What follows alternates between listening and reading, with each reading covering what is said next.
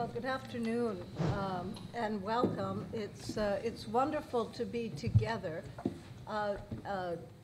This is the second year of this program and the first really in person and hybrid. So I'm feeling particularly thrilled. I'm Janow, former dean of SIPA and a professor at SIPA and the law school. And it's just marvelous to be together with all of you today. And I'm very grateful and admiring of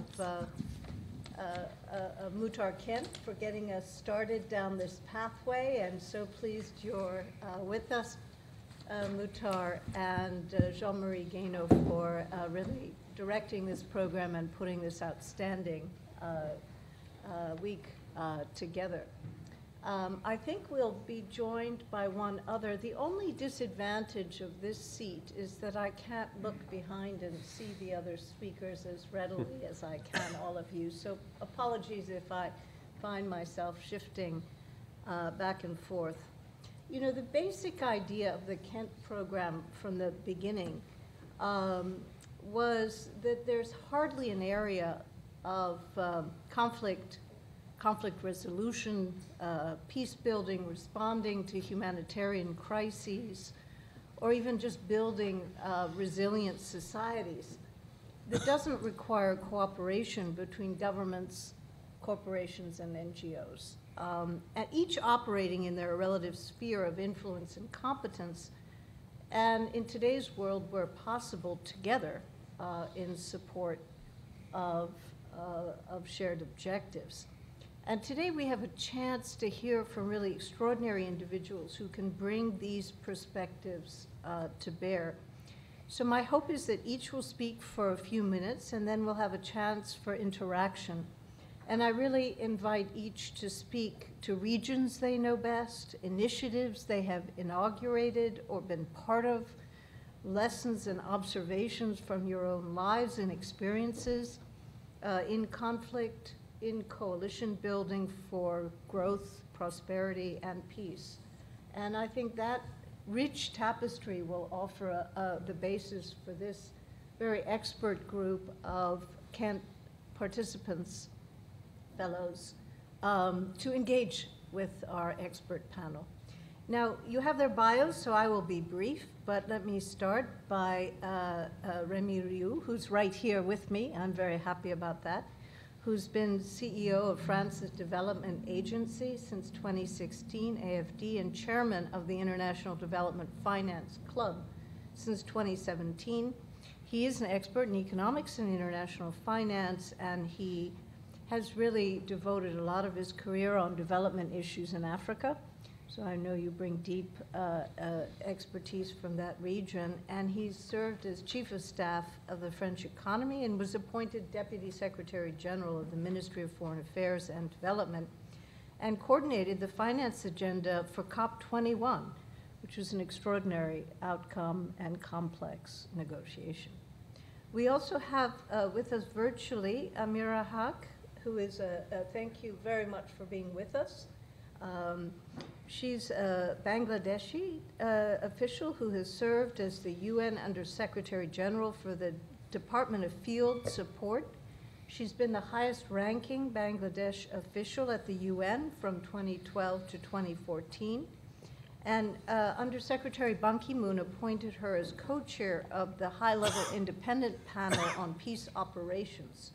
She has also served as the special representative for Timor-Leste and head of the UN Integrated Mission in East Timor. But let me also note that she has served on NGO boards. I know she is on the board of BROC and other organizations, so thank you very much for being with us. Of course, I've also mentioned our own Muhtar. After nearly 40 years serving the world's largest beverage company, he rose from being a salesman to CEO of that company. He was an extraordinary leader. He's also been incredibly civic-minded and engaged with so many organizations and is a fellow of the Foreign Policy Association, chairman emeritus of the U.S. ASEAN Business Council, on the board of many organizations, including the American Turkish Society, the National Committee on U.S.-China Relations, and was an eminent persons group for ASEAN by President Barack Obama. And with us, he has been really a partner in building the Kent program. So thank you, Muhtar, for your involvement, your wisdom, and your participation today. I think also we have with us Hamdi Ulukaya. Welcome, Hamdi. So great to see you again. You know, he's been obviously a pioneer in the natural food movement, founder of Chobani, which is one of the fastest growing food companies in the last decade. He grew up in a small town in Turkey, and he launched Chobani in 2007 with the whole vision of making food more accessible. And it became the #1 Greek yogurt brand in the US, with more than $1 billion in annual sales. He also created clearly a creature of his own imagination and passion, the Tent Partnership for Refugees, which is an organization made up of more than 200 other member organizations, I congratulate, which is really focused on improving the lives of refugees around the world, and we hope to hear more about that in our discussions today. And also with us in person, I'm delighted to welcome Matthew Devlin, who leads international relations at Uber, which focuses on all the public policy aspects of the company's expansion and operations outside the United States. Prior to joining Uber, he was working both in the private sector and public sector reform on Latin America, Eastern Europe, Middle East, and Asia.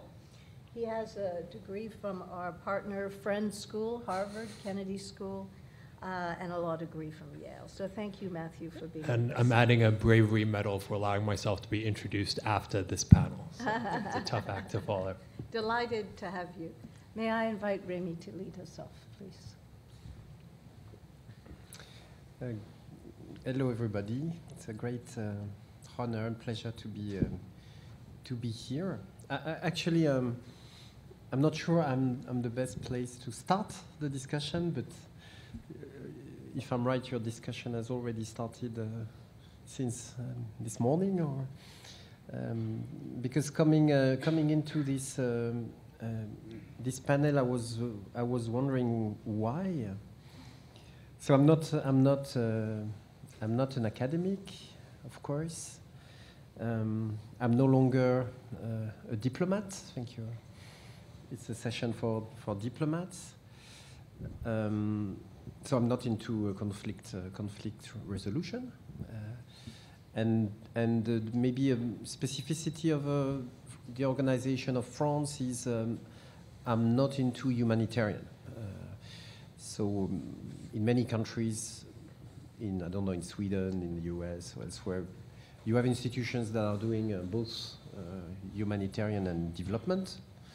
This is not the case in France. And I think that's an interesting setting for our discussion, meaning we are institutions, at least AFD is an institution that is obsessed with, whose mandate is development, meaning we are obsessed with long-term issues. And we are obsessed with sustainability. I mean, our interventions have to stay. They have to change the structures of the territories, the societies we are intervening. So somehow, development is the opposite of humanitarian. I mean, it's long term compared to short term. It's relying on always on local counterparts. I mean, AFD is never operating or financing directly a project. We are always going through a local counterpart, which of course, in very, very, very troubled settings, you cannot find. So maybe I'm the least possible intervenant for that. And I'm visiting New York actually with a group of CEOs of public development banks that I left for a moment to meet with you. So we have the CEO of the Development Bank of Rwanda, the CEO of the Development Bank of Indonesia, PTSMI, and the CEO of the Development Bank of the state of São Paulo in Brazil. And we're here to discuss with the IMF, the World Bank tomorrow, the UN, of course, this year, how do we finance SDGs? So I would say the big thing, the fight against climate change, the just transition frameworks, and the group I'm representing somehow, meaning all public financial institutions, public development banks, 550 in the world, amounts to $2.7 trillion a year. So this is something that is really at scale with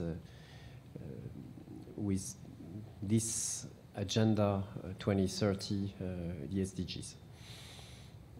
But, of course, and probably that's the reason why Jean-Marie and you, Merit, you asked me to come and say a few words. I do not forget that in the 2015 mandate message, there was the leave no one behind dimension. So somehow the mandate we received then is to do both. It's both to finance common goods, global public goods, but also to find a way to leave no territories, to leave no communities behind. And probably this, what was set in the SDG agenda was extremely innovative at that time. And probably we're only beginning to understand what it means to do both.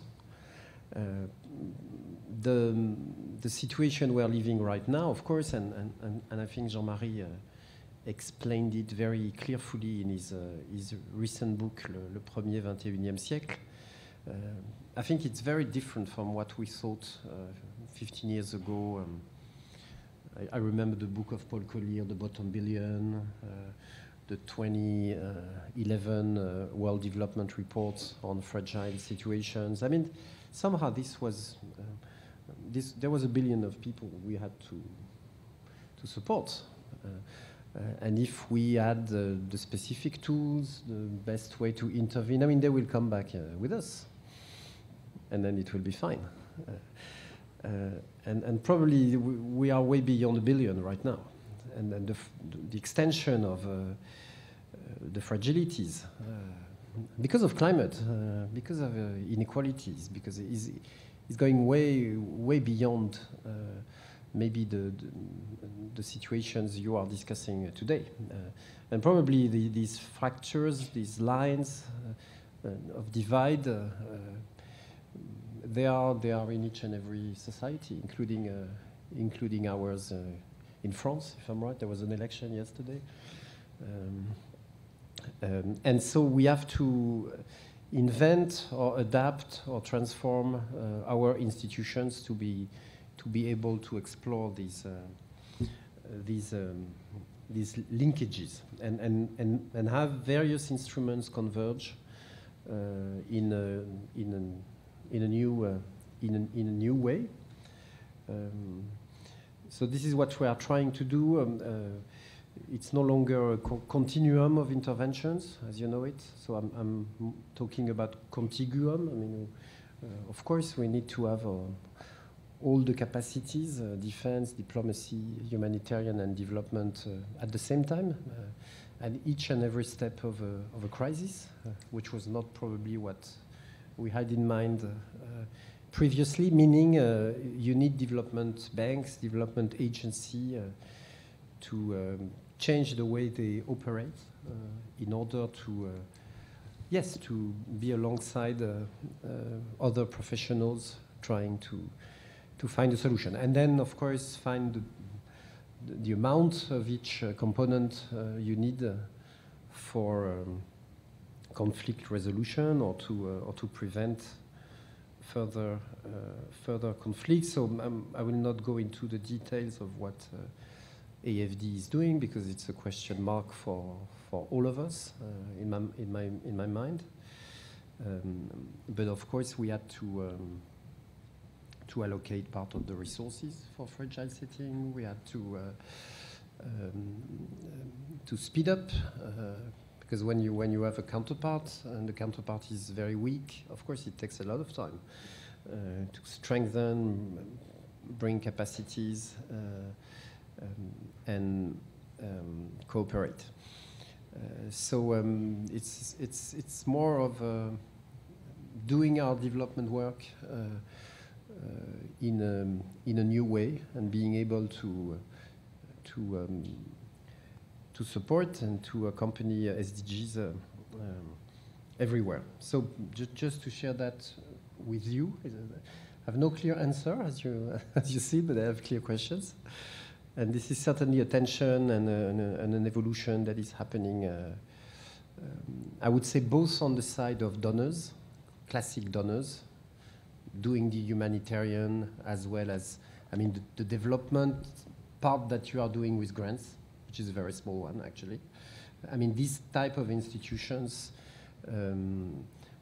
they know now that they have to mobilize the private sector. They know that they have to find a way to invest in water and sanitation, in infrastructure. So they are developing, for instance, guarantee mechanisms or things like that, which is very unusual. And on the other side, I mean, the world of public banks, public development banks, like multilateral or national, we know that we cannot let these frailties develop. So we need to find ways to operate. So the good news is that we were living somehow,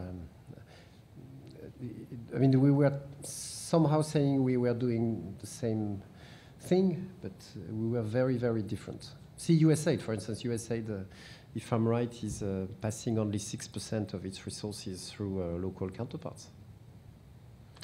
And AFD, it's 94%. So it's really something completely different. But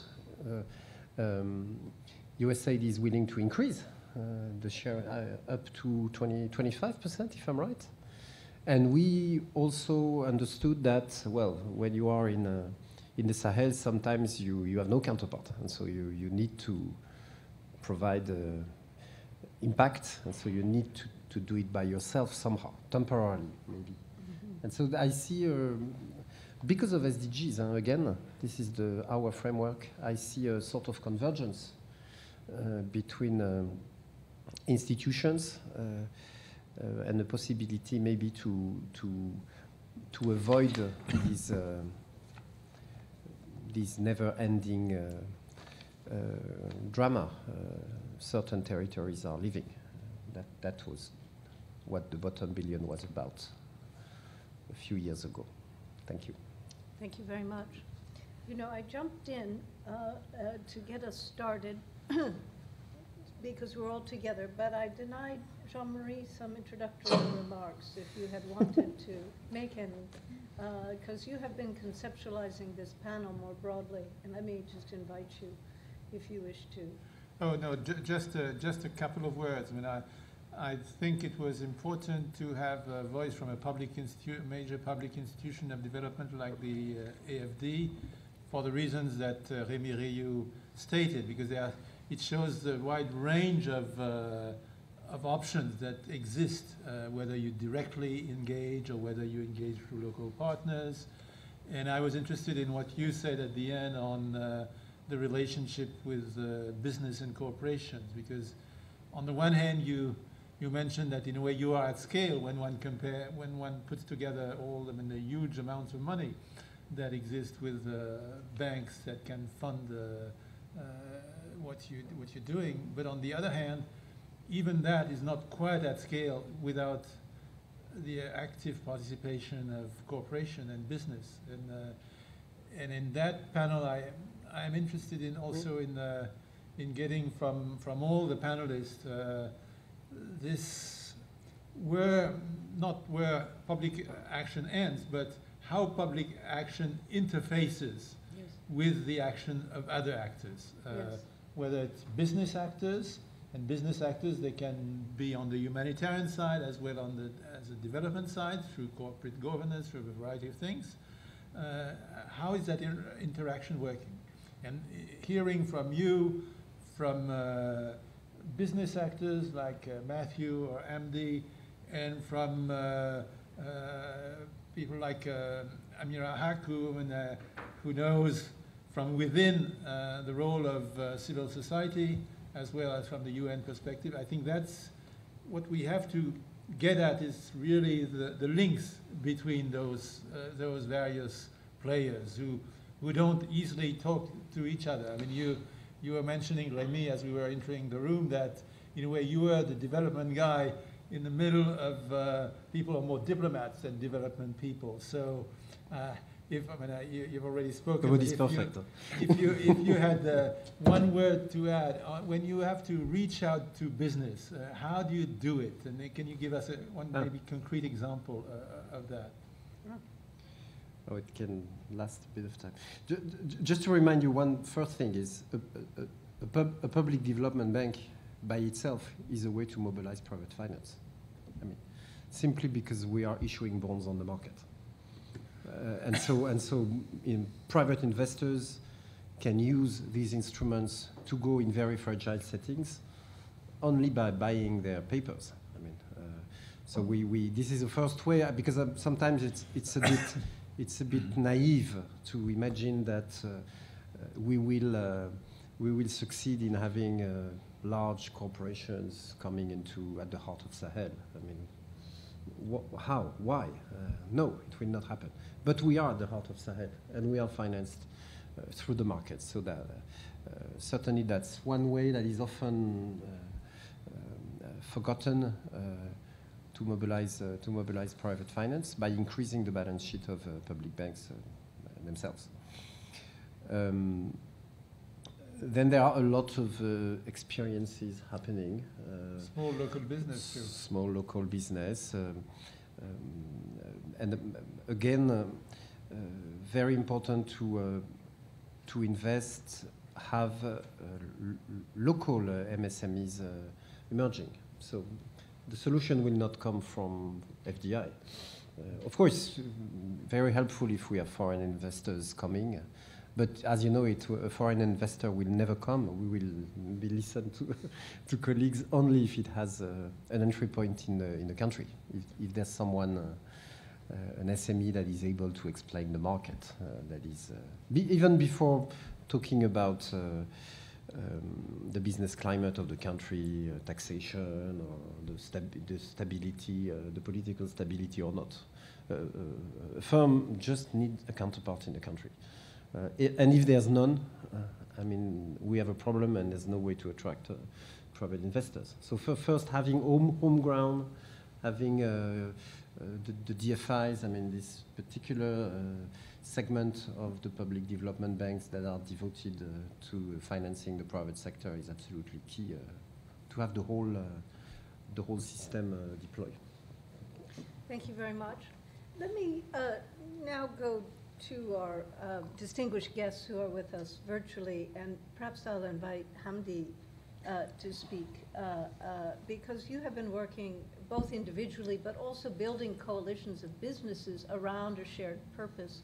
Share with us what has motivated this and how you think how is it working, and is there a public-private aspect to it? I'm so honored to be here with you, and especially I'm so honored that you know, the seminar is about. It starts with Kent, someone I respect greatly on business. Call him, you know, Muhtar. And if his name is going to be attached to any topic, it would be this: conflict resolution. You know, I don't come from a business background. I come from a farming background in the eastern part of Turkey. Not having so much, you know, positivity against it, but being in it now and having a perspective. And I think he lived and operated the business with mind of how to deal with governments or policymakers, and have in mind that business have power, and that power comes with responsibility. And some of that power can make life better for others, and using the business's capability and partnering with the NGO world is also part of the business. So this world is more and more is inseparable. And we no longer live in our isolations, and we cannot shut out or throw things to each other from distance. So there has to be finding a way to working together. So that's my point, starting point. And I want you all and Muhtar to invite me here.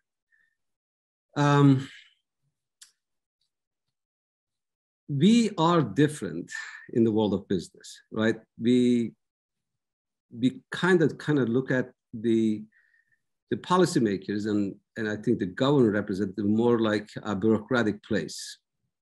And we often complain about a large NGO world also a bureaucratic, wasting a lot of time and wasting a lot of other things, resources at the same time. And then as business gets larger, somehow also sometimes gets closer to the things that we complain about, more bureaucratic and decisions don't come through really fast.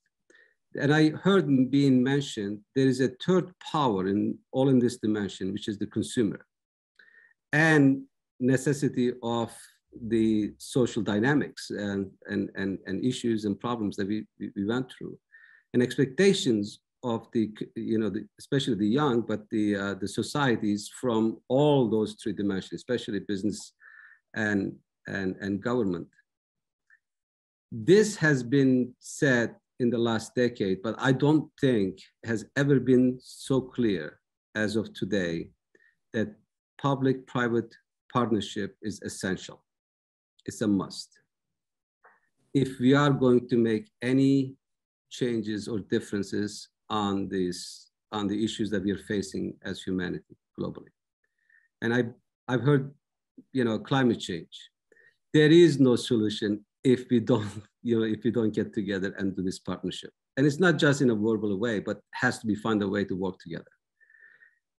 You're talking about refugees, I'll give a little bit of examples on the refugees. There is no solution to bring this most alarming humanitarian crisis that we're facing in the world today if there is no private-public partnership. That means government, NGOs, and businesses in a very, very meaningful way.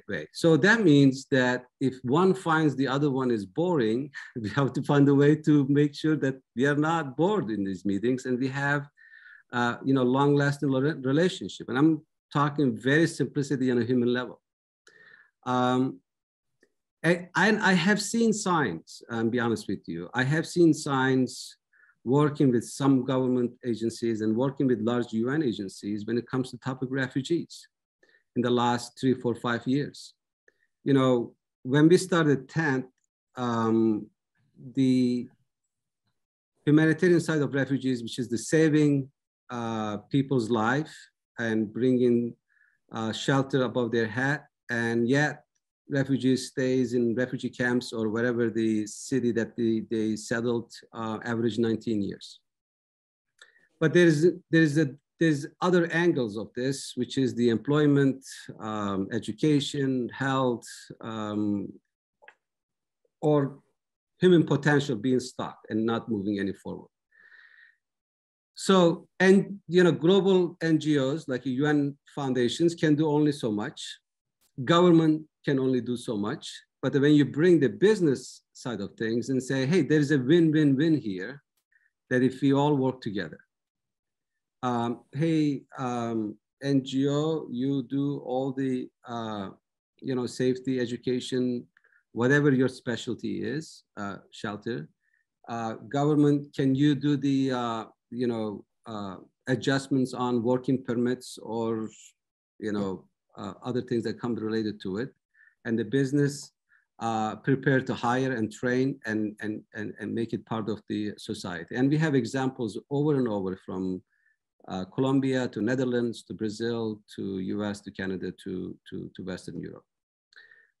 this model works, but it really requires getting together. And what is good for NGO, what is good for the government is good for the business. That means it's good for the consumer. That means it's good for the extended society. If some conflict is good for business, I don't know if I want to call that a business. I mean, that means that you're either making guns or you're making something that is good for the business when there's a conflict. If the suffering of humanity is good for the business, that means it's a business that is not generally, I see it as business. But for the most part, what business likes is the conflict to be resolved, humanity to move forward, and people to be optimistic about the future. And if the government's job is, or the policymaker's job is the same, which is to move their country or the people who live in that country or in that region to move forward.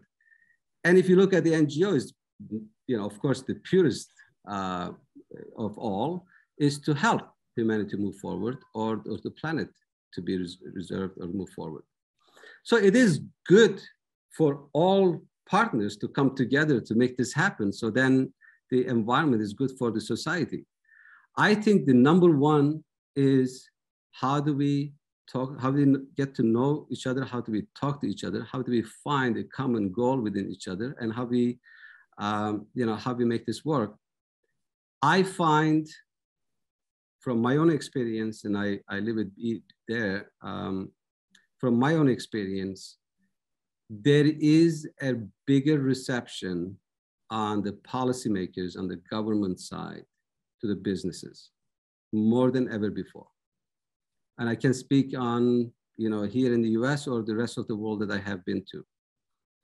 There is a power of businesses and CEOs more than ever before, being represented with the employees and the workers and the consumers and the brand of power, if it acts in the right direction, meaning consciously social and authentic.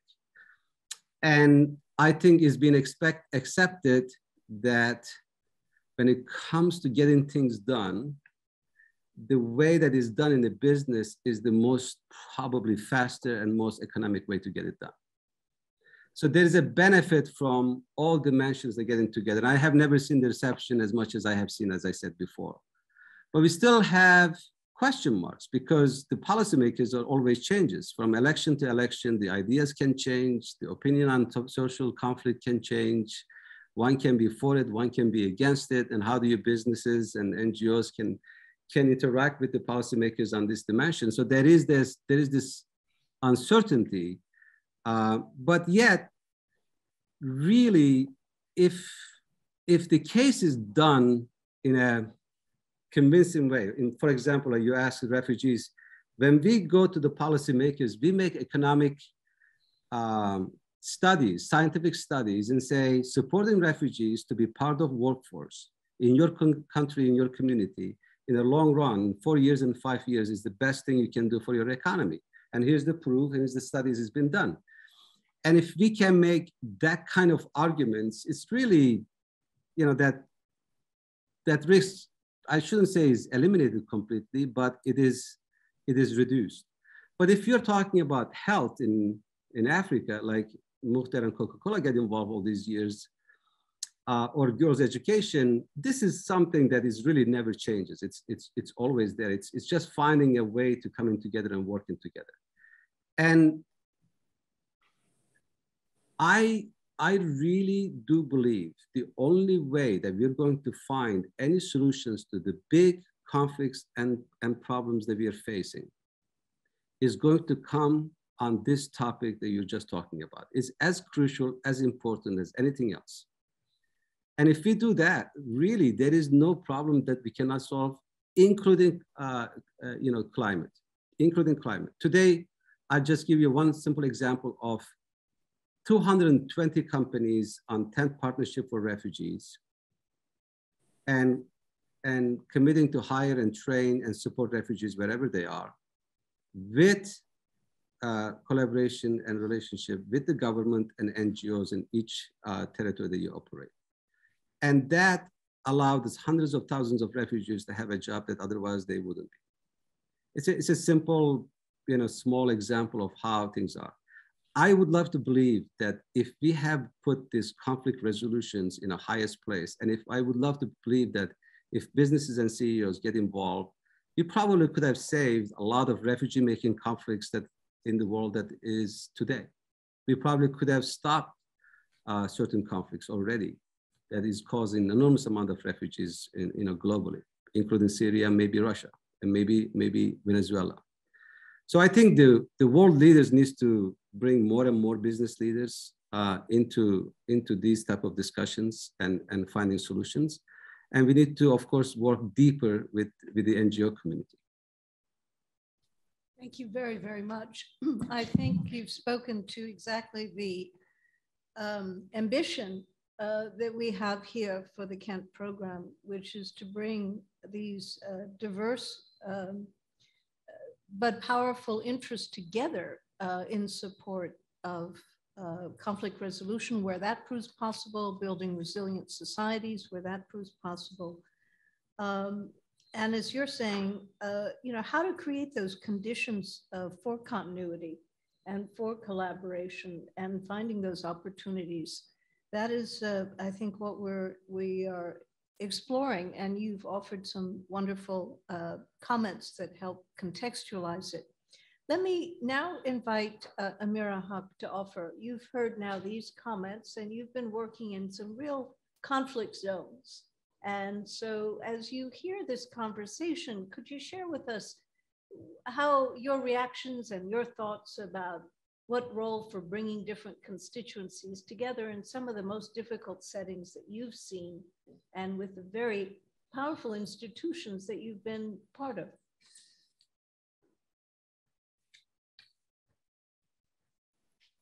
Thank you, Merit, and hello, Jean-Marie and the rest of the panel members. It's wonderful to join you today on this very important topic.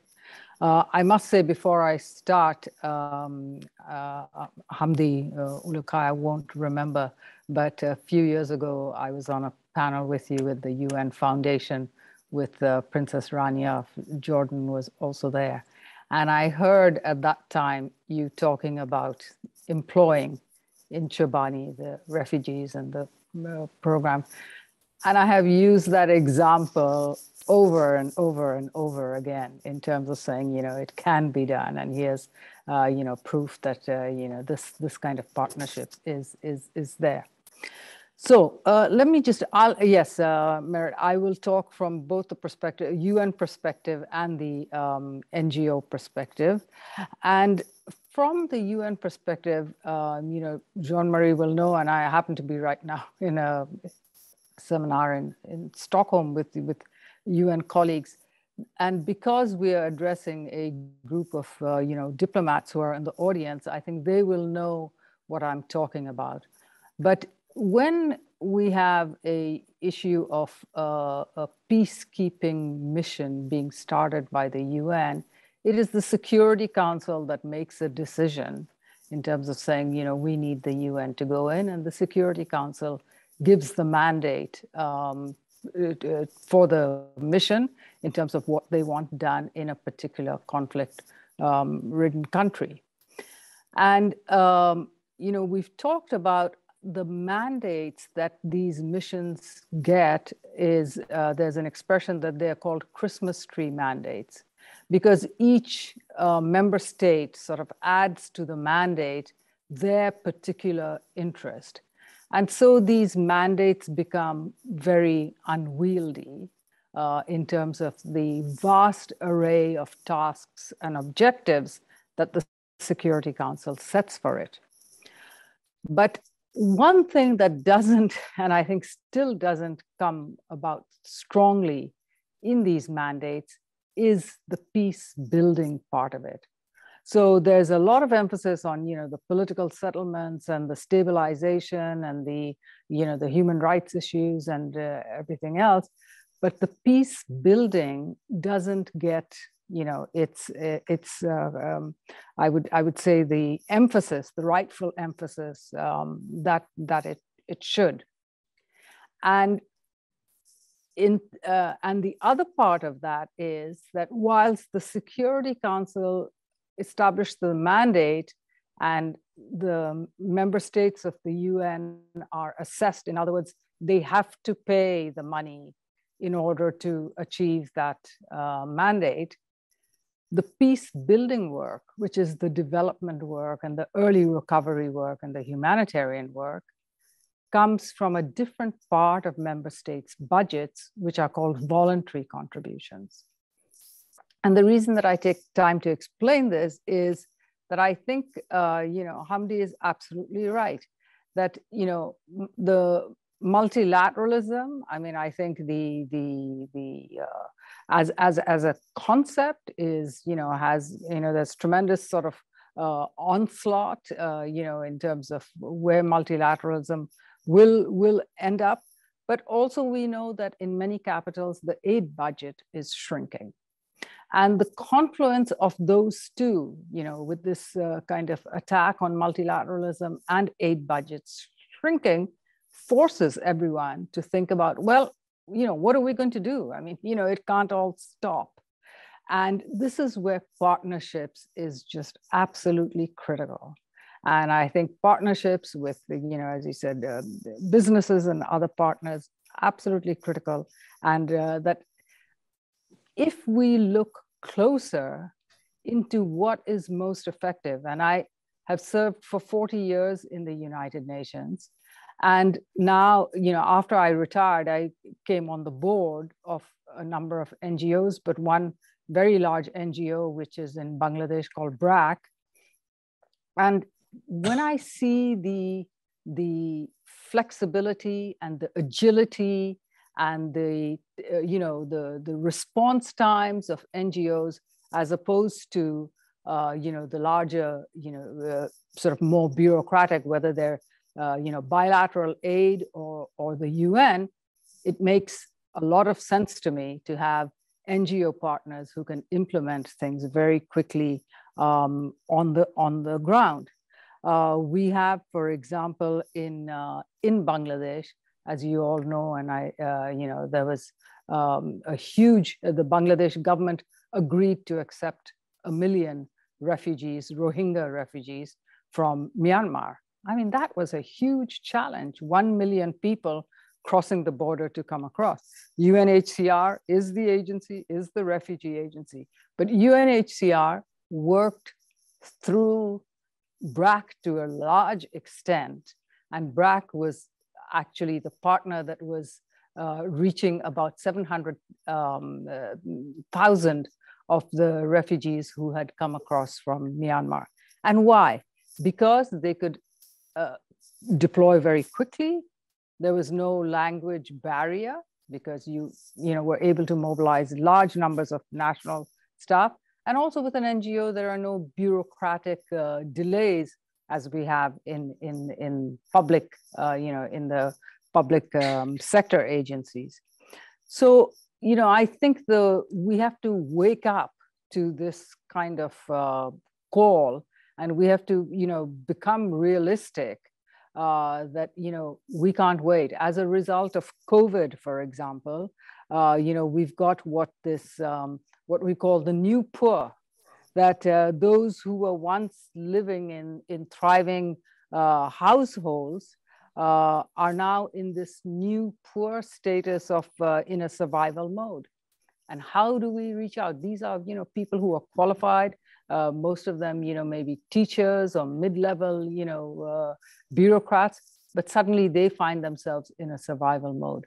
So I think the partnerships, and particularly I'm so pleased always to hear when businesses, and the kind of point that Hamdi has made, that, we need that kind of partnership. And, I have seen where businesses take an interest in a particular locality or a region, and you see that development take place in that region because you know, either the farmers, if they're you know, if they've been given microcredit, you know, and have bought cows, they've got a, you know, a dairy place where they can sell the milk to, and you know, it sort of promotes, and they're able to send their children to school and education and everything else. So that kind of partnership, I think, is absolutely critical.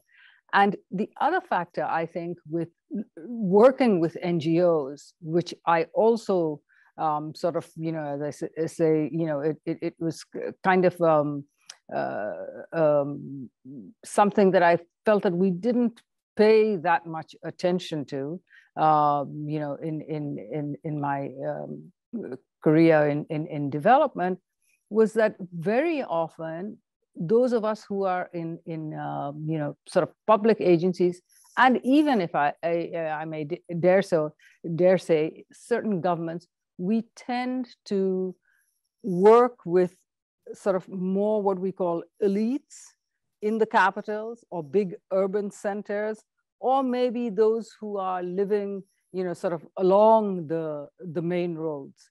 But, you know, to go deep into, you know, the deep field of countries and regions and villages, and, you know, where even roads don't exist, and to try and reach those who are what we call absolutely the ultra poor. And again, there, I think there are huge partnerships now with, you know, technology, you know, the ability, I mean, this organization that I'm on the board of, BRAC, you know, they are reaching out through mobile telephones, through, you know, the cash transfers, all kinds of things, which can bring development through the private sector and take it right to the hinterlands where poverty matters, and you know, where people really need to be lifted up and are in that category of absolutely the ultra poor. And that has a preventive element too, to relate it to conflict, you know, exactly the point that Hamdi made, that some, you know, we needn't have to see these refugee situations, but we needn't also have to see conflicts beginning to start because people feel neglected or marginalized because they are not in the field of vision of those who are making policies. And so I think this is a very powerful, you know, partnership that just has to be emphasized. And one other point that I would like to make is that, you know, there are people with ideas all over the world, but there is very little that's done in the realm of venture capital for social entrepreneurship. And so if someone has a great business idea, they can sell it. But if someone has also an idea where they say that, you know, this is going to promote development, you know, they don't normally get that, you know, the financing for that. And I think that kind of incubation, allowing ideas to incubate through these kinds of, you know, venture capital for social entrepreneurship is also a very good step that, you know, businesses can make and promote, I think, the, you know, the overall achievement, whether it's conflict resolution or, you know, just preventing conflict by emphasizing development and, you know, bringing the entire society along with on a development trajectory. So let me leave it at that, Merit. And thank you. Thank you very much. You've brought a great deal to this conversation. You know, I'm struck that Rémy started us off talking about the SDGs being your guiding light and working through third parties. And Hamdi has told us about the critical collaboration between public, private, and NGOs and the ways in which this can have a powerful impact with refugees, and talked about how important this is. And you've brought us, Ameerah, further about how really, you know, peace building, you know, kind of requires new collaborations, and you're seeing some that you spoke to, which I too have seen in companies bringing technologies and others. But really, there's no escaping that and how important it is to reach the far corners of the earth where the needs are the greatest. And you gave us many specific examples. Muhtar, you started us down this path, and I'd like to invite you to, from your life experiences and listening to this conversation, do you think we're fashioning solutions going forward? Let me invite you to share your thoughts. Thanks, Merit, and thank you also for agreeing to moderate this session. I want to thank all the distinguished panelists, Rémy, Rioux, and Ameerah and Hamdi, of course, my good friend Hamdi and Matthew, Devlin. And also, of course, my gratitude goes to Jean-Marie Bueno for setting up a wonderful, very rich week. The idea, when I first went to Lee Bollinger and yourself, Merit, the idea came from my very deep belief on what Hamdi talked about, which is, and you've heard me before talk about the golden triangle of business, government, and civil society coming together to provide solutions, meaningful and sustainable solutions to the societal problems that faces the world, our world. What are those? Of course, climate change, poverty, famine, global trade, water, energy, education, investment or lack of their investment, the fourth industrial revolution / technology, inequality, both inside countries as well as outside countries. All these societal problems, issues, I've always had in my 45 years in business the very deep belief that these issues can only be solved with the inherent collaboration of government, business, and civil society coming together to provide solutions.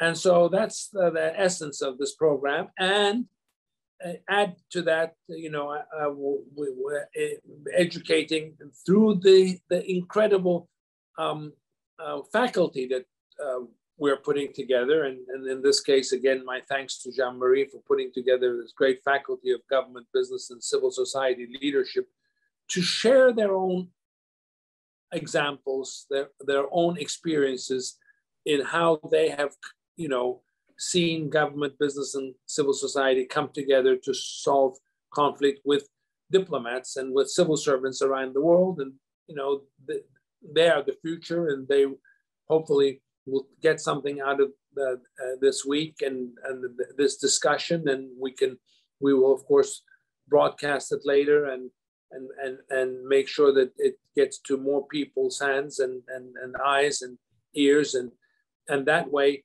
we can make a difference in solving some of these societal issues and conflicts. And I came from a belief that these issues, I've been instrumental in my business life in, putting together these kind of coalitions to solve provide some solutions. And I can give you two very concrete examples how that was done. One was setting up a goal to create 5 million women entrepreneurs around the world back in 2000. I gave that goal a 10-year bandwidth. Put that goal together in 2010 for 2020. That we would create 5 million women entrepreneurs outside of the four walls of the Coca-Cola company. It was the biggest program of its kind undertaken by a commercial organization. And we went to each country, identified an NGO partner in each country. We went to the IFC and said, let's do 2 agreements, $100 million each of microcredit. We put together with the NGOs in each country a training program, and the NGOs identified the women entrepreneurial candidates. We trained the women entrepreneurial candidates in distribution, logistics, retailing, basic accounting.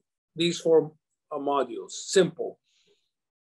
When they graduated, we linked them up to microcredit, and off they went. The purpose, and when I got up at the annual general meeting, people would ask me the question, well, why, what benefit do I get as a shareholder out of these 5 million women entrepreneurs? And I would say, it's a very simple algebra. The algebra is the following. Coca-Cola has 25 million retail customers around the world, restaurants, supermarkets, mom and pop stores, et cetera, et cetera. Of the 5 million women entrepreneurs, 2.5 million became new retailers. They, of course, sell many other products. They don't only sell Coca-Cola, but they never forget who put them into business.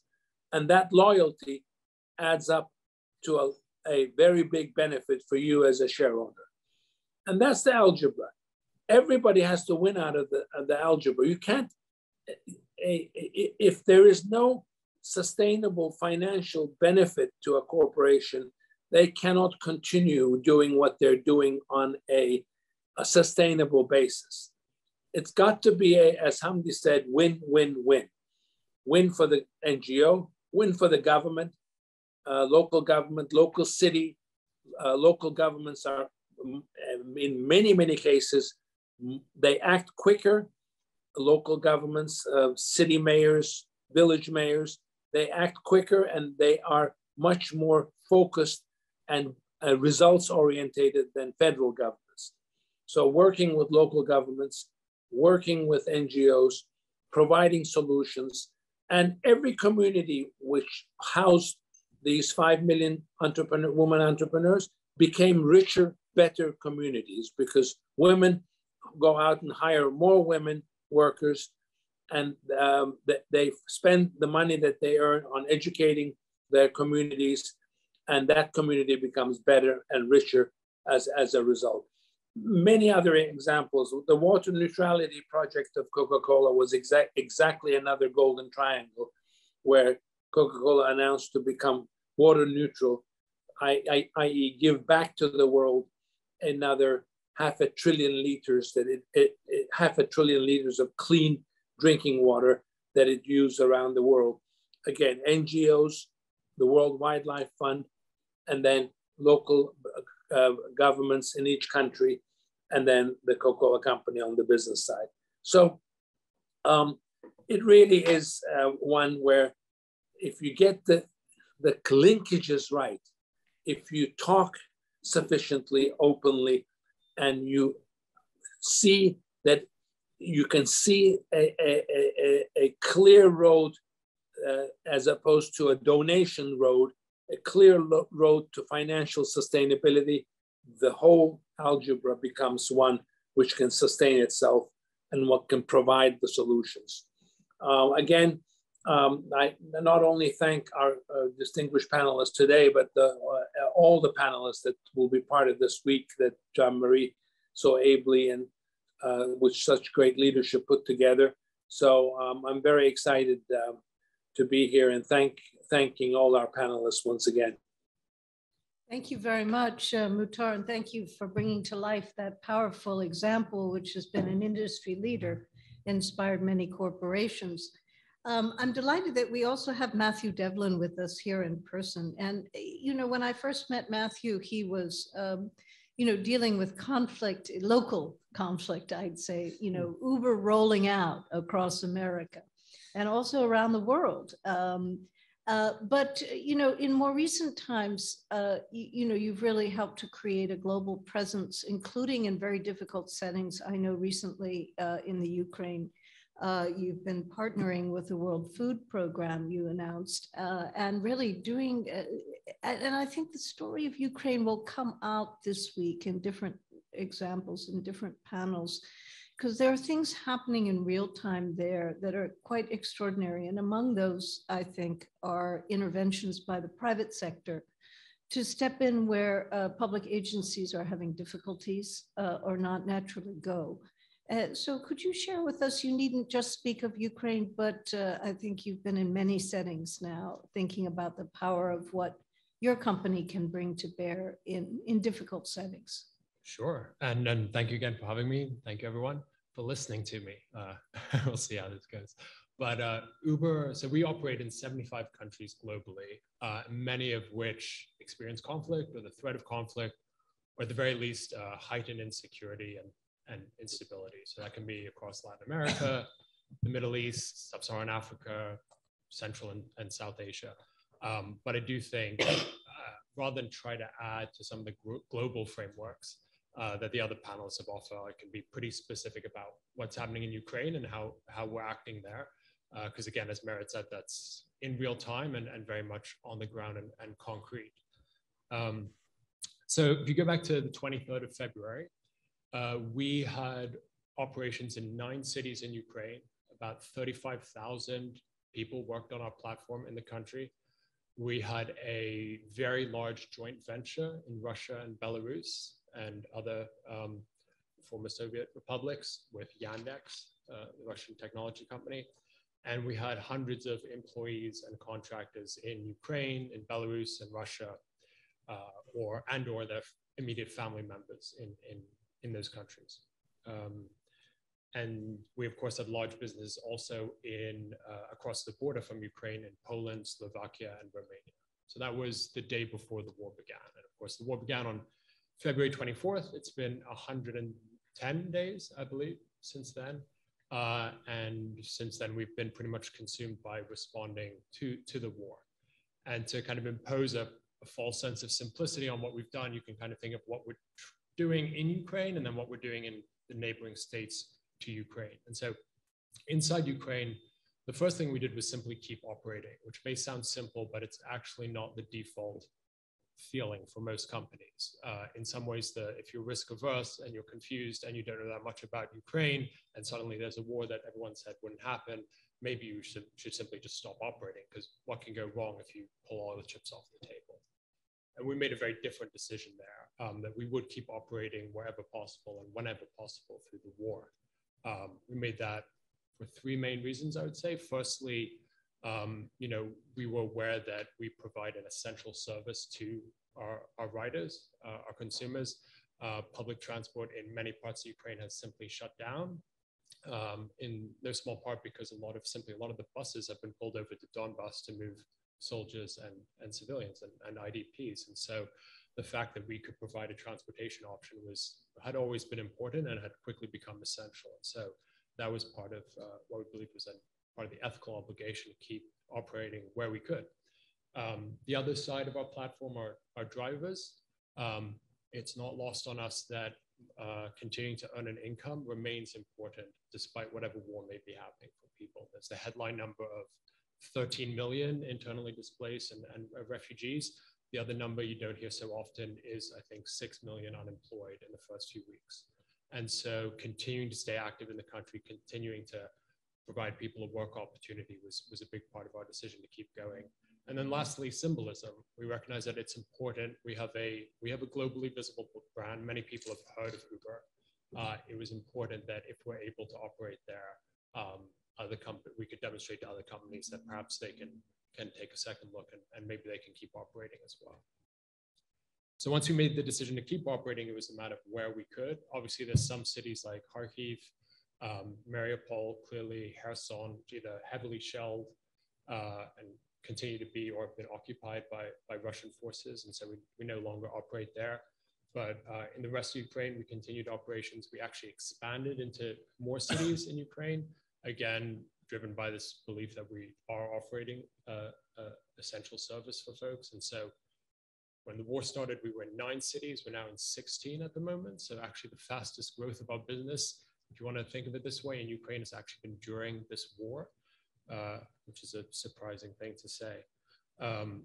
Then in cities, we obviously had to build in a lot of safety and security protocols in terms of what times people could take trips, which areas they could take trips, to how would we respond in the event of a bombing or an airstrike. And so there's an enormous amount of work went into that, and very, very closely coordinated with the local city halls. I think Muhtar just spoke to the importance of looking beyond the national government, and that's certainly been true for many of our experiences, but especially this war in Ukraine. We work very, very closely at the local level with those governments. Then what we're doing, frankly, we operate a loss in Ukraine. The revenue we make in Ukraine, we immediately turn around and give back to either the rider in the form of a reduced cost of transportation, or the driver in the form of increased earnings. We also give free transportation to the local city governments to move their essential workers, and local NGOs to distribute supplies and again, move their own staff. And that's become our basic wartime operating model. We operate where we can and when we can. And as the situation changes, elements of that are in flux and probably will continue to be, but we will try to hew as closely to that as possible through as long as this war continues. In addition to simply kind of running a business like that, we're very focused on two, I'd say, core pillars of supporting Ukraine and inside of Ukraine. One would be refugee evacuation and transport for IDPs. So when the war first started and there was a big exodus towards the western borders of Ukraine, we basically threw open unlimited free rides on Uber. So anyone opening our app on their phone in Western Ukraine could simply call a car to take them to the border for free. Over time, we've transitioned to a regular shuttle bus now that runs from the Polish border, and people can just walk up and get on that, no questions asked, and we'll help get them where they need to be. I would say another big thing, we've worked closely with international organizations. So UNHCR, providing their staff in Ukraine transportation to get around the country, and we're also collecting and distributing essential supplies inside of Ukraine for IDPs. So Ukrainians are also really, really one of the main donors to Ukrainian IDPs at the moment, rather than a lot of the aid coming from externally. This is internally sourced aid that just needs to be redistributed within Ukraine to IDPs still in the country. And so we're trying to play a small part in helping that. Additional to the refugee and IDP issue, there's, as Ameerah mentioned, kind of emergency food aid work. And so there we've partnered with the World Food Program. And their main challenge is they can get large bulk cargo shipments into their warehouses in Ukraine, but it's the last mile, which is a bit of a misnomer. It's the kind of last 30 to 40 kilometers, right? How do you get out from a central warehouse to end recipients of this food aid? And so what we've done is we built them a custom software platform that they can use to basically will dispatch a small car or a small truck to their warehouses, route the trip to wherever they need to go, coordinate with the recipient, confirm receipt, and then integrate it into their warehouse management system. And so you can think of it as a private label Uber for the World Food Program that we built for them. And so they have 5 main warehouses: Lviv, Vinnytsia, Chernivtsi, Kyiv, and Dnipro. And so we'll be doing that last mile distribution of food from those central warehouses, again, out to those ultimate recipients. And it's something of a model now that we've built the technology and kind of a fine-tuning the operations of. We can also hopefully replicate that with some of the other large aid agencies who are having that problem once they get large shipments into Ukraine, actually getting it to the people who need it. Then if you move across the border from outside of Ukraine, a bit of a mirror image, free trips. Say if we can bring someone to the border of Poland and Ukraine, we're offering free trips from the Polish border, which has become something of a choke point, or was especially at the beginning of the war, to the kind of to the large cities that are farther away from the border, where most of the housing supply and social services are. And then once refugees arrive there, we're working very closely with a lot of the local NGOs and local city governments to, again, provide ongoing free transportation. This is a refugee population, as many of you know far better than I, that is somewhat unusual. The gender skew is, I'm told, unprecedented, perhaps. It is predominantly younger single mothers with very young children, and then it is the elderly and disabled. And that's a function of Ukraine's martial law and restrictions on military eligible men leaving the country has created this unusual refugee population that has kind of lumpy needs, if you will. And so we're focused on trying to help with that, so it's pediatrician appointments, counseling, post-trauma counseling for children, and then, as you'd imagine, social services appointments, job interviews, language trainings, etc. And the last part of what we're doing there is, which Hamdi, very, very modestly described as small and simple, but we're one of the companies in his definitely not small and definitely not simple initiatives who have tried with his help and leadership to develop the muscle to build programs that find work and employment for refugees. So that's something we're trying to now replicate in Poland. So how can we identify work opportunities for the refugees from Ukraine and also package that with skills training that provides them with some form of lifelong skill that will benefit them immediately in the short term and hopefully kind of enrich the human capital that is going to be returning back into Ukraine, hopefully sooner rather than later. And so that's kind of just a scattershot of what we're doing. There's a long tail of other initiatives where we're either getting off the ground or attempting to get off the ground. But I hope that gives you a sense of the reality that to the extent we've done anything well and had an impact, it is only because we have done it in partnership with government or the social sector.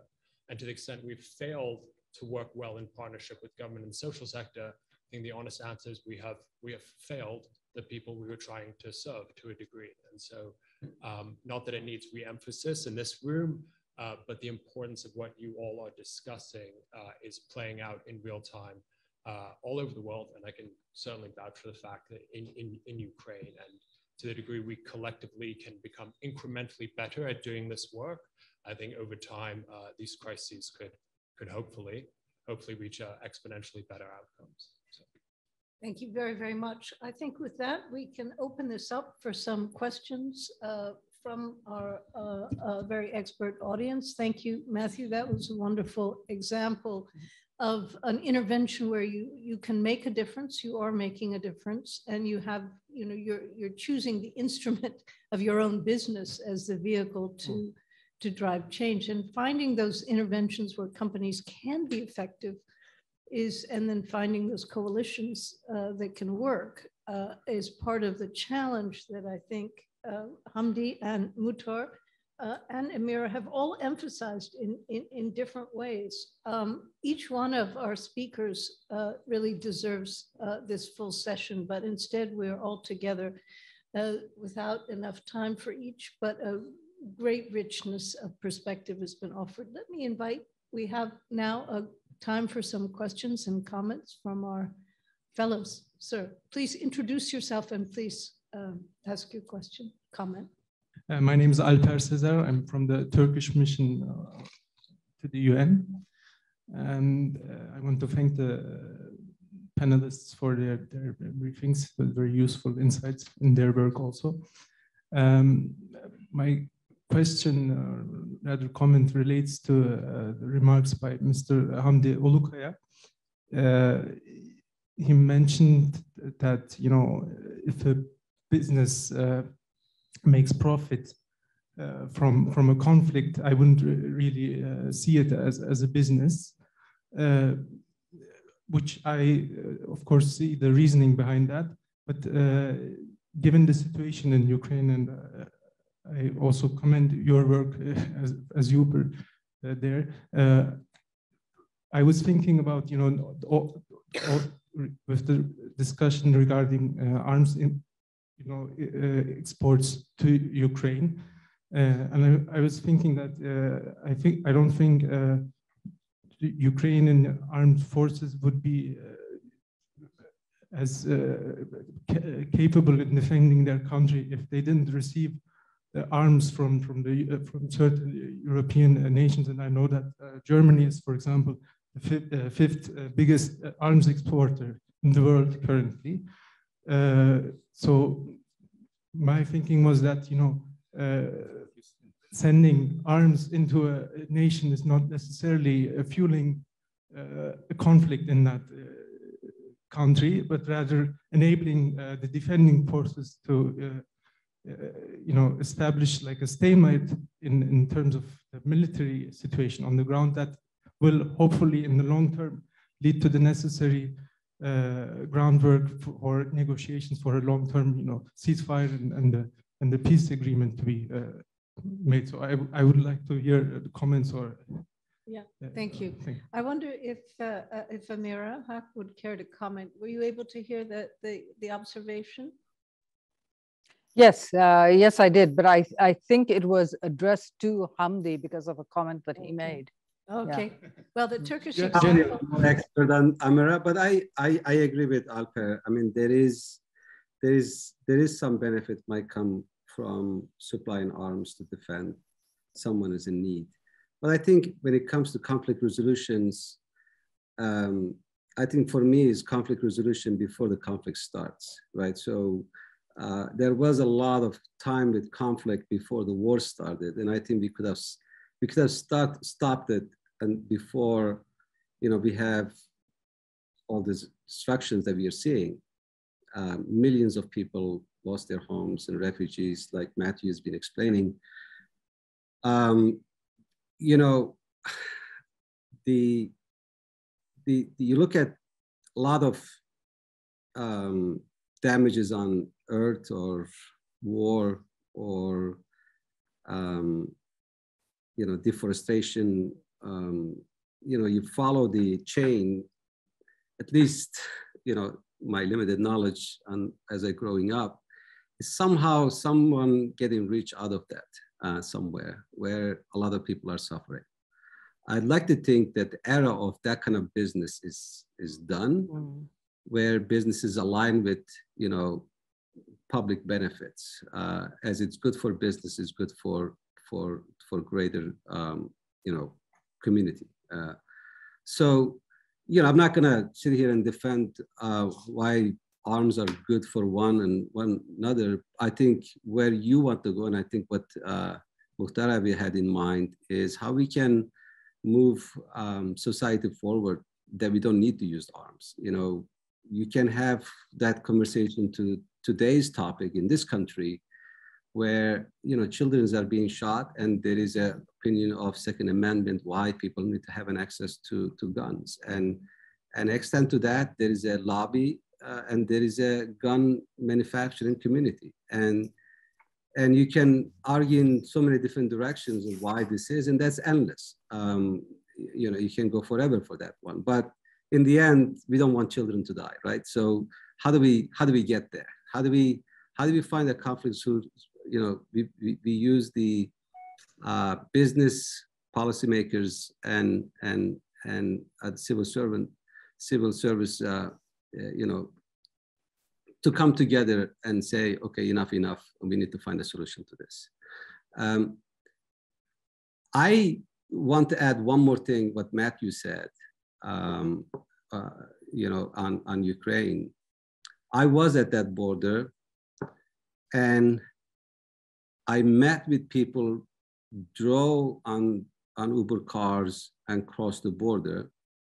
And if it wasn't that Dara and the team had made a decision to continue to operate and use that resources to, you know, mobilize people to cross the border so they can get into safety, people's lives saved because of that decision. And, you know, you give another example there is, you know, we went to a place where there was a cash center where the Ukrainian refugees, and just at least at this topic, we can agree, the Europeans, the Polish, the Germans, Romanians, Slovakians, you know, the list goes on. they really come together really fast. They activate the law that they had before to have Ukrainian to access to work and public services like education and schools. And the people come together and the businesses come together. And I think we keep coming to this refugee topic since raised. In recent refugee making conflicts, this one was the fastest people move ever. You're talking about within 4 or 5 weeks, 3-4 million people passed from that border. When in Syria, it took a few years. In Colombia, it took a few years, and some of them even more. But yet, you couldn't find one refugee on street of anywhere in Poland or anywhere in Europe. You couldn't find one tent. There was no tent that people were living under. There was no, stadium or public arena where a lot of kids and young parents were, living under rough conditions. It was organized so beautifully that, as companies like Uber participated, people came to a border, they knew where to register, they knew which family was going to take them in, they knew which city and town where that family was, and they were given a clear direction where to go. Now, it doesn't take the problem away because they left their brothers or husband or loved ones behind, but people, when they crossed the border, it was welcomed by really beautiful humanity. And this model of getting together really worked in that scenario. And for example, in Poland, you had 2.5-3 million refugees, mostly kids and women and kids, like Matthew said, and they were guests in people's home.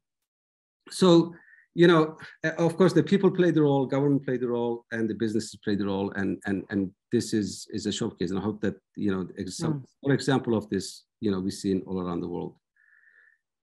But if you ask every single one of them, even though you see this kindness and you see this beautiful welcoming, the best would have been that they wouldn't leave their home, right? That's where this goes to. And I come back to one example. I took a group of businesses with me to a country where there was 500,000 refugees had no access to work, and the policy needed to change.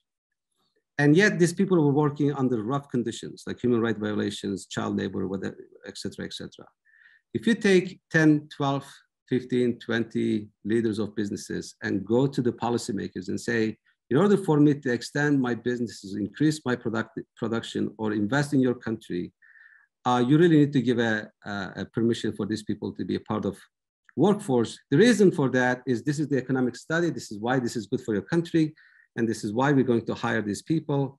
And this is what we believe because that's, that's the way that we are. The first reaction of the policymakers is, why do you care? I mean, we never thought this would be a business, to care about this. The second thing is that this is real. We will come to your country, invest in your country more if you do this. And if you don't, I will have a different approach. Maybe some you might not like.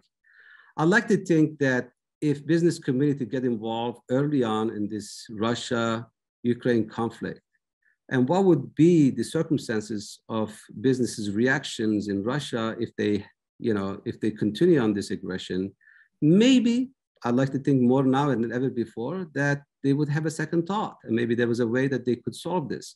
My interest is not how we get together, which is beautiful, we should, and there are conditions that we must, but it's really, I think what Muhtar is interested is to solve the conflict because before it becomes a destruction to a lot of people's life or community and society we live in. Thank you very much. I'm seeing lots of hands now and not much time. So in that dilemma, what I'd like to do is to invite a few people to offer their questions and then let the panel respond each to that portion of the questions they wish. Let's start in the back, but we'll collect those comments if you could be brief, and we'll go around the room and then let our panel each speak. Thank you, and thank you so much to our panel.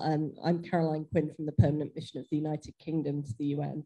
My question is about whether there are more creative or innovative things that governments could be doing to de-risk business involvement in fragile and conflict-affected states. So Rémy spoke about issuing bonds through development banks, but are there tax incentives or insurance underwriting, other things that governments could be doing more of, but maybe haven't thought of? Thank you. Thank you very much. Over to this table, please. My name is Ivana de la Puente, and I work for the UN Verification Mission in Colombia. My question goes more into what is your perception or recommendations also as business men and women in terms of what to do about the industry of, for example, forestry, extractive industry that has a much bigger role perceived particularly as those that are involved in conflict or start conflict, and actually it's not really the fault of the business itself, but it's also the lack of the government providing leadership in terms of what can be done and not be done. Thank you to all of our panelists. My name is Christian Lubeau. I'm a US diplomat for the United States and a SIPA alum. Hamdi very eloquently laid out the comparative advantages of government, business, and civil society in terms of how each has a role to play in conflict. And the private sector, of course, moves quicker than government, and tech, even more specifically, I think tech has an ability to move very quickly. So my question is for Matthew. In the 75 countries in which Uber is now working in, what has been key and important for Uber in terms of getting up to speed in those countries quickly and operating in those 75 countries, each with their own unique cultural and historical circumstances? Thank you. Hi, my name is Tina Satoli. I'm from the EU delegation to the UN here. Thank you to all the speakers. You've been really inspiring today. I have plenty of questions for you all, but maybe I'll just limit myself to a couple. To Monsieur Rioux, just a question. You mentioned SMEs and the formal sector. Does the French administration have an approach towards the informal sector, which in many countries, I guess, is very important in terms of employment and social fabric? Also, it occurred to me that maybe what we need is a kind of Shark Tank for development kind of concept in terms of the venture capital for societal entrepreneurship kind of vein. And most of all, I wanted to ask the question, and thank you to Mr. Ken for bringing it up about incentives. And that brings me to my last question, which is maybe to both the business representatives, is beyond philanthropy and kind of having your heart in the right place, what drives your company, and how do you make sure that those incentives are known by your counterparts, and how do you make sure that beyond doing the right thing, you get something out of it, out of this partnership? Thank you. Okay, last two questions. Okay, we want to give our panel a minute each, so please very quick. Okay. I'll keep it short. Martin Vedas from the United Nations. If you could change one thing for the better to improve the collaboration between the private sector and the public sector, what would that be? One thing you could do to improve that type of collaboration. Okay, thank you. Thank you, Sayonara from Angola. I just want to thank you all, because normally civil society is usually seen like out of solution when it regarding to the conflicts. And the example of Chobani Company bring another perspective on integrating refugees. I would like to know if there is a specific country that you work with, or how is the selection of these refugees and how things goes on and the procedure to have refugees in your company. Thank you. And the last comment in the back. Yeah, thank you to all for the very inspiring connecting the dots presentations. It is me, Ameerah, from the delegation dealing with human rights. So my first question will be how you demonstrate that you are leading by example, because business and human rights is important for resilient societies and social rights. And the second question is, you just said that Uber is amazing, what you're doing, and all the rest as well. But I just wanted to say, this is when you have a crisis. My question is early warning. Are you really involved in early warning analysis? So then you are there before there is a conflict. So that's, and the final one is, are you planning to organize yourself globally? Because that would be interesting with lessons learned. Thank you. Thank you. Thank you all very much. It's of course impossible to answer all these questions, especially since we are out of time, but I would like to give each of our distinguished guests a minute to speak to that which has been provoked by the questions we've heard. And if I may, and then you can follow up later as you see possible. Let me start with my colleague to the left, Rémy. No, thanks to you all. I really appreciated the way the discussion turned, mostly from conflict resolution to, I would say, working in extreme economies, which is the title of an excellent book you probably know by Richard Davis. And looking at these very difficult settings as economic situations, I mean, where places where, of course, with extreme difficulties, you can create value, is absolutely crucial to provide, I would say, short-term and long-term solutions. So this was what we got from so many interventions. And it's certainly a clear incentives to, yes, to transform our instruments. So yes, de-risking is the way forward. Just want to insist on this, that it starts with, again, with local actors. So we maybe because we are in New York, we think that the solution will come from foreign interventions, be they military or in terms of economy. I want to stress that it starts with local actors. And so the risk appetite, of course, of these actors, be they formal or informal, are very different from what foreign direct investors are willing to take. I mean, the geopolitical risk, I mean, this is their risk. The currency risk, if you provide financing in local currency, I mean, there's no currency risk. So let's start with a risk framework that is consistent with the territory we have to intervene, and then find a way, of course, to connect other investors, venture capital for, yeah, sure.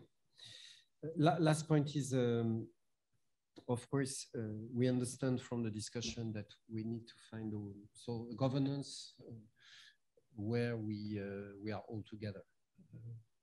So there are many ways to do it in many countries, but we have, again, to have all capacities all the time, including before, during, and after the crisis, including this capacity to invest close to the population. Thank you very much. May I invite Ameerah Haq for a final comment? I'm afraid you're on mute. Sorry, yeah. I was trying to think of one issue where I could sort of lump all the questions. And what comes to my mind is procurement. That, you know, everyone does, you know, procurement of, you know, goods, services, everything else. If, you know, from the UK, I mean, I think that if aid programs, if other programs could do local procurement, we would do a lot for local businesses. And, you know, so someone else asked, what was one thing that you can change? One thing that has to change then is procurement policy. Because even, you know, I lived in Afghanistan for many years, and there even all the bottled water for all the troops was being imported into the country. And I think there is a great deal that can be done if just through these kinds of policies, whether it's, promoting the local public sector, giving jumpstart to the economy in the conflict-ridden countries when, peace has just come. And there is one organization called Peace Dividend Trust. I think that's, their mandate is really to try and do that. But I think we need to look at how we can promote jobs and small and, businesses in these conflict resolution, post-conflict countries. Thank you so much. May I invite Hamdi for a final comment? Thank you, Merit, and thank you for this discussions. I think, as I said in the beginning, this is by far one of the most important topic. It really is. If you're going to make any improvement on any issues that we're facing here in home or anywhere around the world, this is how we can start to think that we could solve it. Really bringing public-private partnership together. We do have work to do on business side, and the governments and policymakers has some work to do on their side. How to engage with businesses and NGOs and other important players. It's not easy. this whole thing happens in rooms. There is some, three ideas we have about each other. The government always looked at the businesses in an eye of profit makers, the only reason that they exist or the only reason they care about making profits. The businesses have, opinions of the governments or the policymakers. And it's not all true. The companies have to learn how to be passionate and opinionated about some topics and learn not to be political. So, stay above and beyond the politics and stay connected to the topics that we're facing. And the governments needs to understand that businesses not just exist to make money. They have greater responsibility, all stakeholders. And that includes, the people and the community, people that work for them and the consumers that they serve. And, if you look at, the NGO world and, public servant world, there is a deeper understanding needs to happen that it's not all about raising capital for them to survive or operate. They need to learn how to tag into the businesses that they already have services and way of doing some of the work that they needed so they can focus on the humanitarian side of things. So there is some work needs to happen, but in every examples, if we can get together and stay firm about what we want to accomplish, and the result is a lot faster than anything that we do alone. So we can't do it alone. We have to create these coalitions.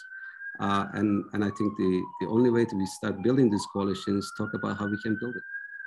Thank you. Thank you so much. I think we're down to our last seconds, but let me give penultimate voice to my colleague here, Matthew, and then the final word to Muhtar, if I may. I'll try and do a lightning round. So the diplomat from the UK asked what could governments do to de-risk, investment in potentially unstable markets.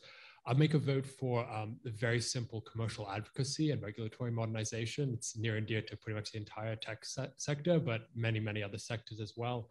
I remember trying to get a business off the ground in a country that has an independent sovereign country that has some challenges, and opening up the book to see what law would govern our operations in the 21st century. And it began, invoking her imperial majesty. It's tough to run a tech company when the law is like 70 years old. The US diplomat mentioned how do you get off the ground across 75 countries. Very hard to generalize. I'd say one thing is finding a champion, kind of a policy entrepreneur, I believe is the jargon people throw around these days. But without a single politically empowered champion, it's very hard to do things in many of these markets. I will say in some markets that look from the outside like the most challenging and the emerging frontier markets, they actually there's a close alignment between what companies can do and what governments need. Addressing youth unemployment, addressing sustainable urbanization, such that cities don't become, loci of instability. There's actually there's a productive conversation to have in an environment that otherwise may look more challenging at first glance. Sorry for going right through these business incentives. Why are businesses incentivized to operate in environments like this? Very few businesses have a business model that makes money in a war, in an active war. So that's pretty basic. But beyond that, I would say, of course, absent arms manufacturers, but I would say consumers really care. I think Hamdi stressed this, has always been true to some degree, is just becoming increasingly true.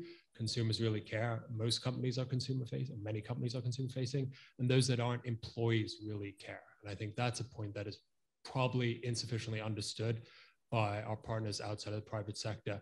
If you can get a company's employees to care, you can get the company to care. That's an extremely powerful lever. Collaboration, what one thing would you change about collaboration? It's been said before, but start before the conflict begins. Most private companies have no idea which organizations, public or social sector, they should turn to until something goes wrong. They definitely don't know who's the right person within that organization. They have no idea how to navigate that organization. All the terminology is wrong. The organization is set up differently to anything they've ever encountered. People use words they've never heard. And you can't really afford that delay once you're already in a problem. So start early and make friends on a human level so you can have productive, quick conversations. There was one question about early warning and are we too late? So we did begin early warning for Ukraine very consciously, quite a long time before the war began. I wouldn't pat myself too strongly on the back. I think that's just a general lesson many companies learned the hard way in COVID. There's kind of a general crisis emergency response functionality that many companies didn't have before COVID and have actually, a thin silver lining to that tragedy, built over the past couple of years.